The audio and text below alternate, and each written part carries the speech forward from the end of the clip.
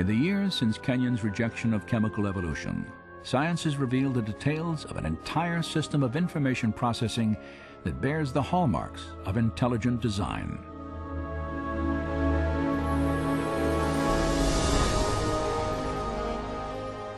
With computer animation, we can enter the cell to view this remarkable system at work.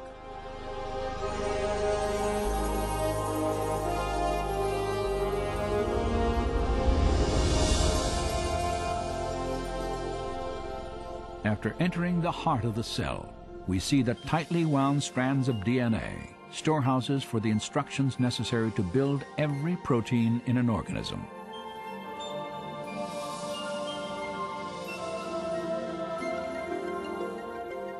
In a process known as transcription, a molecular machine first unwinds a section of the DNA helix to expose the genetic instructions needed to assemble a specific protein molecule. Another machine then copies these instructions to form a molecule known as messenger RNA.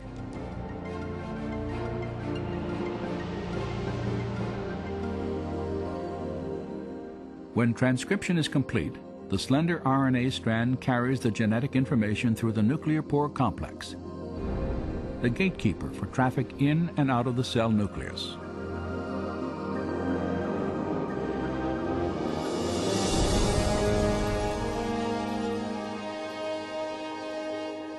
The messenger RNA strand is directed to a two-part molecular factory called a ribosome.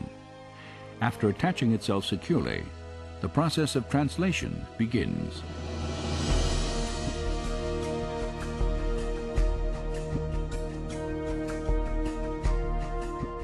Inside the ribosome, a molecular assembly line builds a specifically sequenced chain of amino acids. These amino acids are transported from other parts of the cell and then linked into chains often hundreds of units long.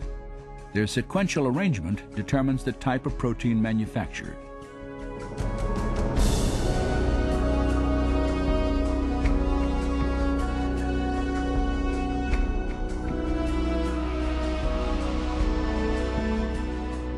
When the chain is finished, it is moved from the ribosome to a barrel-shaped machine that helps fold it into the precise shape critical to its function.